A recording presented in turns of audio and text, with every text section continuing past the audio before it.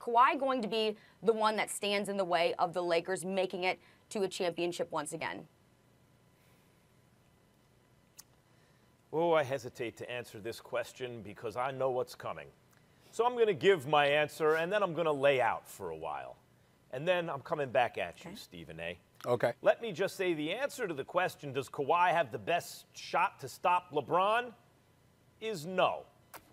What? The floor is yours. What? Really? Oh, you know something, Max? Max Kellerman is hilarious. Let me get this straight. The best player in the world, Kawhi Leonard, your guy. The guy that's the best player in the world, Stephen A. I mean, please, he's the man. It's not LeBron. He's not the king. That dude, Kawhi Leonard, who led the Clippers. That's right. Go hide, Max. Wait a minute. Let me put an APB out for Max Kellerman. Where the hell is he?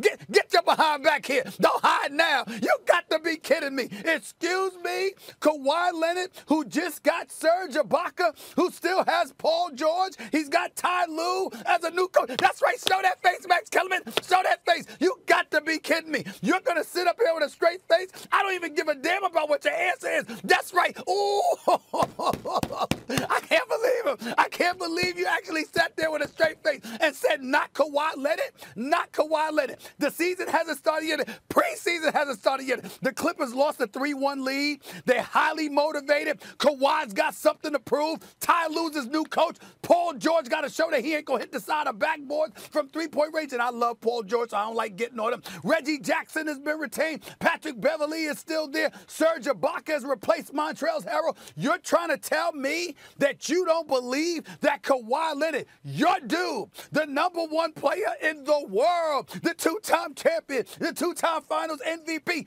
that dude does not have he's not the favorite to knock off LeBron. I didn't even sit up there and ask you, is he going to knock off LeBron? I said, should he be the favorite? And your answer is no, Max Kellerman?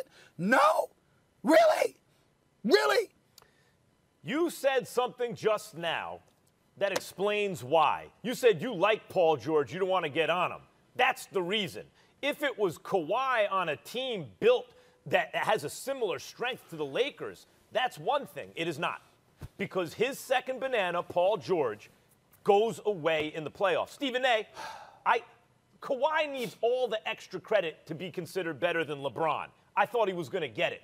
I thought he was Mr. Game 7, fourth quarter. I seen it. He didn't. He wasn't that this last season. And if he doesn't have that going for him, the clutch thing going for him, I can't put him ahead of LeBron, who's better than everyone else, right? But I thought Kawhi is a two-way player, plus when you need it most, given his age, everything. I was proven wrong when he went away in the fourth quarter against Denver in the playoffs. However, Kawhi is a beast. Kawhi actually had a great playoffs. Kawhi was the reigning finals MVP heading into the season, his second finals MVP. He's a great player in his prime. If he had another player of his caliber, like LeBron does, on his team, and the proper role players around him, I would pick Kawhi to win. He doesn't. He doesn't. If your second banana, they have two superstars on the team, it's really only one superstar and one star who are always waiting to become a superstar, but he doesn't do it. You brought up hit the side of the rim, had the side of the backboard in game 7, right? In the fourth quarter. Side of the backboard. He's so off, he loses confidence in the moment of truth. How can I say that Kawhi got the best chance? Put Kawhi with another dude like him, the way LeBron's with AD. And then, sure, by the way, Stephen A., even bring in Chris Paul switch teams, right? Bring in a Chris Paul. Bring in a dynamic playmaker to make the offense cohesive. I still would have picked the Clippers. They didn't. I can't. So just a question, man. So it's Paul George's fault that Kawhi Leonard isn't the kind of leader that can galvanize troops. It's Paul George's fault that Kawhi Leonard is superstar, as much of a superstar player as he is, walks around with such an indifferent mentality, all about making sure he handles his business as an individual, but doesn't necessarily maximize the potential around him. That's Paul George's fault. Was it Paul George's fault that Kawhi Leonard shot 6 of 22 from the field and scored 14 points in a Game 7 after losing a 3-1 lead, but Jamal Murray had 40? That's Paul George's fault, too? I thought that Kawhi was the elite rim defender. I thought that he was the best player in the world. I thought that he was the ultimate leader. That's what you said. That's what you said. Now, I know you said oops. I understand that. I didn't say he was the I know you said oops. I know you said oops. I think it would have been appropriate. Matter of fact, I got another beef with you, Max. And you know what the other beef with you is? I thought it was an exceptional thing that you did right now, just hiding out of the camera. That's what you should have did after they lost Game 7. My only beef with you is, why didn't you do it then? What you doing? What you saving for this morning well, for? I might be slow, but where I'm was not that stupid. Max Kellerman from this morning that was hiding from the camera, hiding away from the camera? Where was that Max Kellerman after Game 7 when Kawhi Leonard shot 6 of 22, finished with 14 points, let Jamal Murray drop 40, damn near average 40 for the series, and oh, by the way, all Max had was a oops. You should have been hiding from the camera that day. Right. That's my beef. Nah. Look, here's the bottom line.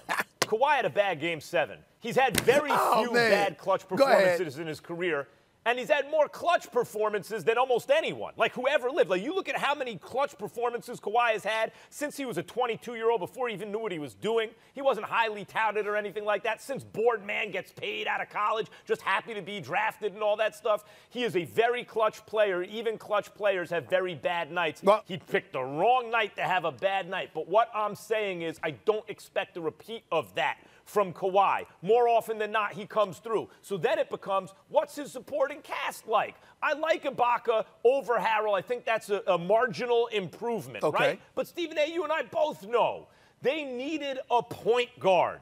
It's just a position Kawhi plays. Kawhi can run your offense okay. Hold on. He's an above-average passer at this point in his career for a small forward. But he's not right. Rondo or CP3 they wanted would have been Rondo, even better. but Atlanta offered them about $10 million more. They offered them about $10 million more. I get it. But we have to admit, the Clippers, if they got better, got marginally better in the offseason. Combining for 21 points in yesterday's preseason win over the Suns. Perk back here with us. Stephen A., starting with you. Will you be worried, though, if the Lakers get off to a slow start? Not at all. Not even a little bit. Matter of fact, I expect them to. I wouldn't mind if they do. I have no problem whatsoever. When we talk about load management, is much as I have been profoundly against that over the years. It's with the exception is LeBron James. If LeBron James, for any reason, said, you know what, I don't want to start playing till January, as a league, we should stand up and support him. Seriously. I mean, with the work that this man has put in, it doesn't bother me at all. And so I know he's not going to do that. That's why he showed up there last night. He's going to be ready for opening night, at least to some capacity. But I think that if the Lakers do start off, I'm not concerned at all, because not only are they great, they're experienced. So when you look at LeBron James, I think that this is one of the rare breeds that has graduated to the point where he doesn't even need to be questioned about anything that's taking place in the regular season. Everything about him should be measured by postseason play. If this guy decides to take his foot off the gas, if he decides when to amp it up, whatever the case may be, you defer to his judgment. When you've been to 10 NBA Finals, when you've won 4 championships, and when we just finished experienced a global pandemic, the likes of which we hadn't seen for a century, and somehow, some way, when we consider the collapse that we witnessed with the Los Angeles Clippers because of them being devoid of leadership and what have you, although it was nice to see Kawhi Leonard and Jimmy Kimmel last night. Bottom line is that LeBron James and the Lakers didn't have that problem. And so I don't think there's anything to be worried about with the Lakers, a slow start or anything like that, because they have the greatness of Anthony Davis, who's one of the top 3 players in the world, and they have the best player in the world, who's the best leader in basketball, and that man is LeBron James. I don't think there's anything to be concerned about. I don't know what's happening today, but for the second straight segment, I don't know maybe I have a fever or something. I don't know. I'm coming down with something. I agree with Stephen A. I agree, maybe for slightly different reasons, but right on. I'm not worried about the Lakers' slow start at all. Stephen A., let's be honest. The LeBron James teams of the past have often started slow, right? Miami had a slow start at one year. Cleveland had some slow starts, because LeBron's figuring out, how do I get this group to the promised land? And in the meantime, he's 100 years old. He has more miles than anyone. on his legs, and he has to pace himself. Now, last year, Anthony Davis came on First Take and told us he challenged LeBron to set the tone on defense. And I think AD was probably right last year, like with a new group of guys and this superstar combination. It's important for your best player to set that tone. And for a lot of the season, LeBron did play better regular season defense than he had in years. But given his age and his mileage, it's, I think, not responsible even to expect him to play defense, for example, all regular season. And sometimes the other guys on the team, even if AD's setting that example, slack off a little bit too when their leader doesn't do it, although Montrezl Harrell plays some defense, some other guys will too. The point is, LeBron knows how to pace himself and knows his body. How do I get to be in the playoffs where when I need to put the pedal to the metal, I still got something in the tank? He's usually done that in the past. This past season, he basically kept the pedal to the metal all year. But I wouldn't even recommend that he does that again. He's signed up for multiple years. He needs to pace himself so he's ready to go when they need him most. And if the Lakers get off to a slow start while LeBron's figuring it all out, no big deal, because when the lights are brightest, he'll show up. Well, I'm not worried about the Lakers at all. Matter of fact, the only thing I'm worried about is the Lakers coming out and dominating the league. Because when you look at this roster, in my opinion, this is the best roster on paper that LeBron James has had in the last 4 years. And no disrespect to last year's championship team, but when you look at the additions that Rob Pelinka made, I'm looking at this, and LeBron can pace himself. He can take games off and do load management because they have weapons. They have guys that could come in and get the job done and deliver in great fashion. And when I say that, I'm looking at a guy like Dennis Schroeder, who's capable in the regular season, especially is capable of going for 30+ a night. You got Montrezl Harrell, another guy that's capable of giving you 20 a night if LeBron just decides not to play that night. And then you have Anthony Davis, along with Wes Matthews, along with Marcus Gasol, along with Taylor Horton Tucker, who keeps thriving, and even Kyle Kuzma. Although I disagree with his style of play at times, although I disagree with Kyle Kuzma at times on how he plays the game of basketball, one thing about it, when he gets hot, he gets hot. So with the Lakers roster, job well done by Rob Pelinka, I'm worried about them coming out and dominating too early.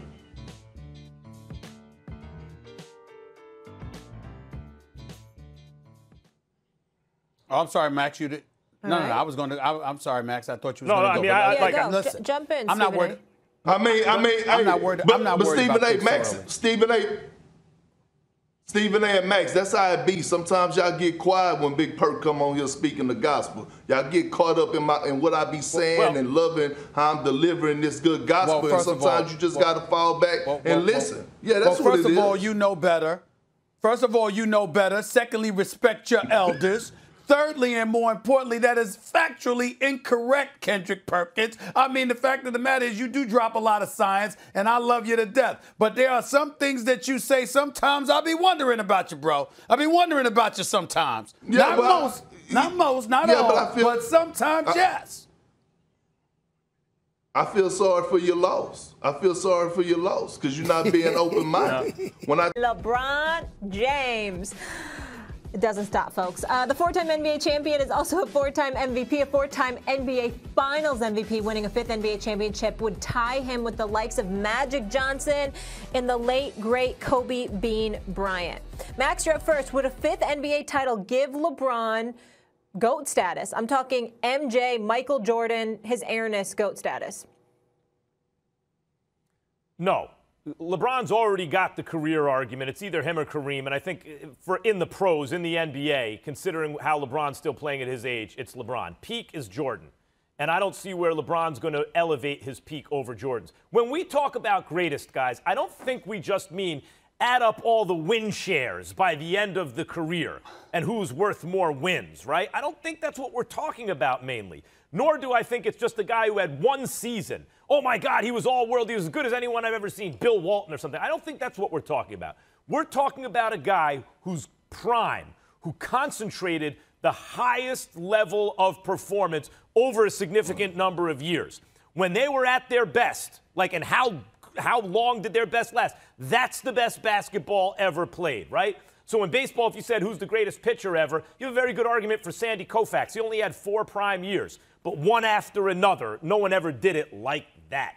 I think that's really what we're talking about when we say the best who ever did it in sports. And Michael Jordan's prime, guys, the first time Jordan played with another All-Star was Scottie Pippen. He took the Pistons 7 games. Pippen had a migraine in Game 7, scored 2 points in 40 minutes, so they lost. He never didn't win the finals again in under 7 games. Understand? Every time you gave, here, Jordan, here's an All-Star, he won the finals in under 7 games and put up numbers the likes we've never seen, right? And was an all-world defender. He's the greatest of all time. I don't think LeBron can catch him. Well, Max, you just moving the goalposts for your narrative again. You can't just come up with that logic and say this is why he's the greatest of all time. Maybe LeBron James is still going. He's still at his best. Even at the age of 36, he's still at his best. And here's the problem that I have. When we talk about the game of basketball, last time I checked, the game of basketball was a team sport. This is not boxing. This is not golf. This is not tennis, where rings and championships define your legacy. Yeah, it helps your legacy, but it don't define your greatness. How about the individual accolades? Because you could be on a team that just don't have the pieces, and you could be doing more than your part, which LeBron James has been doing his entire career. And I didn't even want to get into this GOAT debate because I already know you two old haters. I know how y'all act. Oh, no, it's nothing that he could do, not a damn thing. I'm just waiting for you, Stephen A. I can't even see you today because I don't even have my monitor on. Matter of fact, I don't even want to see your face right now. But at the end of the day, I said this again. I said this Smiling before, ear to ear. and I'm going to say it again. I'm going to say it again. LeBron James and Michael Jordan are sitting at the same dinner table. Some people like to drink Ciroc. Others like to drink Hennessy. I'm a Hennessy type guy. I'm a Hennessy dude. That's fair enough. And listen, stop lying because you always love to see my face. Just stop lying. Stop lying, big boy. Stop lying. That's number one. Number two, you are absolutely right. There's nothing that's going to change my mind.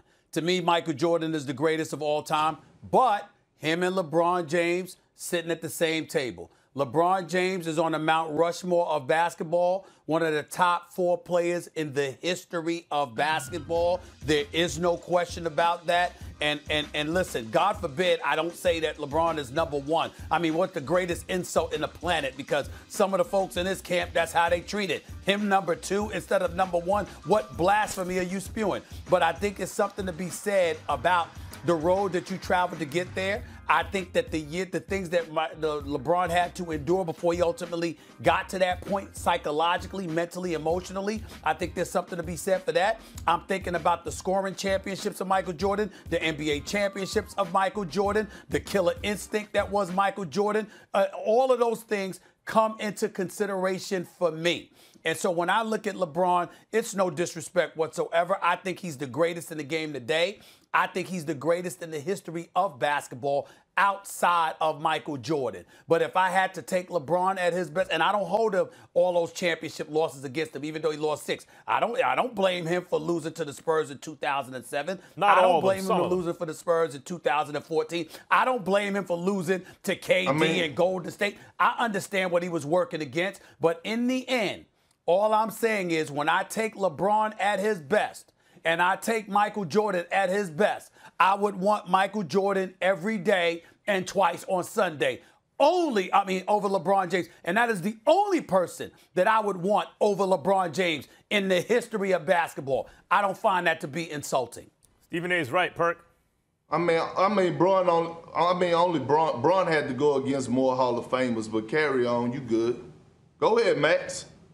You could talk about. You could talk. You could use that argument. I could use. Hold on, Max. I can use the culture of the game today compared to what it was.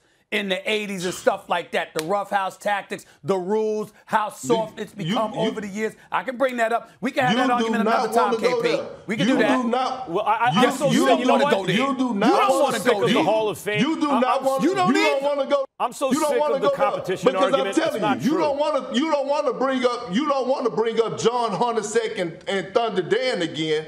And LeBron facing KD and Kawhi. We ain't gonna go there. You right. Talk about you that. right. We ain't gonna go there. You right. I ain't gonna bring up. That's what I'm talking about. Thunder Dan. You right. That's what I'm talking about. I'm talking about basketball in the 80s. I'm talking about basketball in the 80s. Don't act like you don't know. You know exactly what I'm talking about. There's a whole bunch of Kendrick Perkins with no softness, Cottonelle tissue Forget about rules basketball as on in the the defensive 80s. side of the ball. Don't start that. I can't. Please. You don't need to give. The game was so much softer Jordan now than it was then. You don't. Giannis has 2 MVPs, 0 titles through 7 seasons in the NBA. That's the exact place that LeBron James was in at this point in his career. Now we go to number 2, LeBron James' teammate, Anthony Davis. So the Brow led the Lakers in points and rebounds last season. Davis was a force for the Lakers during last season's run to the championship. He came up clutch by hitting one of the biggest shots of the playoffs, a buzzer-beating 3-point shot to defeat the Nuggets Game 2 of the Western Conference Finals. Stephen A., who would you rather have in the postseason? This one's tough. AD or Giannis? AD. That's not even hard for me because Giannis has to show me he can hit perimeter shots, which he hasn't shown me in the postseason. I know AD could do that. And, oh, by the way, Max, to piggyback off of KP getting on you just a few seconds ago, basically what he's reminding you of is the fact that he and I picked Miami when you picked Milwaukee because you was raving about Chris Middleton when you picked Milwaukee, and obviously that didn't prove to be correct. Now getting back to my point here. Giannis is a man-child in the regular season. But come postseason time, I say this all the time, come the postseason, teams get back on defense. They force you to be a half court. One of the reasons why we raved, and KP, you could co-sign this, one of the reasons we raved so much about Showtime with Irvin Magic Johnson, with Worthy on one wing, Byron Scott on another, Cooper trailing, stuff like that, where we used to go off about that and we loved it so much. We didn't just marvel at the Lakers and Magic Johnson because of the fast break. We marveled at the fact that the fast break never left them, no matter what defenses tried to do. Somehow, some way, because of the greatness of Magic Johnson, you could always push the ball up the court, and you were always in a track meet. And that's what you marveled about, because that doesn't usually happen. And so as a result of that, let's transition to the modern day age with the Greek Freak in Milwaukee. You don't really have a situation with Eric Bledsoe and those boys at the time where you were able to push the ball up the floor the way that you would like to, because that's when Giannis is really lethal in the open court. It's not to say that he can't do stuff in the half court, but not to the degree of his danger, of how dangerous he is in the open court. So they get back on defense, you become a half court player, and if you don't have a perimeter shot, there's nothing you can do. What makes Anthony Davis so great, inside or out, it doesn't matter. He can play with his back to the basket. He can play facing the basket. He can drive to the hole. Or he can pull up from 17. Or he can pull up from 19 and beyond. It doesn't matter. The arsenal of his offensive attack is better than that of the Greek Freak. Plus, he's a rim protector and a shot blocker and a rebounder when he wants to be. Anthony Davis is the real deal. And I would take him over the Greek Freak without question. I understand those arguments. He's more well-rounded. Stephen A., you tend to like those kind of players in the playoffs. You like, in order of preference, KD, AD, Giannis, because that's the descending order of like how well-rounded their games are. But sometimes a dude can do certain things so well that even if they're not as well-rounded, they're more valuable. I had Andre Snellings of ESPN fame, Stephen A., who is also a neural engineer, I believe. He's like, you know, a very, very smart guy and knows the basketball analytics on my radio show, the Max Kellerman Show, 2 p.m. Eastern, by the way, on ESPN Radio and ESPN Plus. And he was saying he'd take Giannis. He'd take Giannis, and it's not a difficult choice for him. And he said because Giannis, when you look at how he makes his teammates, Giannis, like AD can compile stats, and he's great, no doubt about it, and all the reasons you said about him are correct. But Giannis can also elevate those around him because he's an exceptional passer.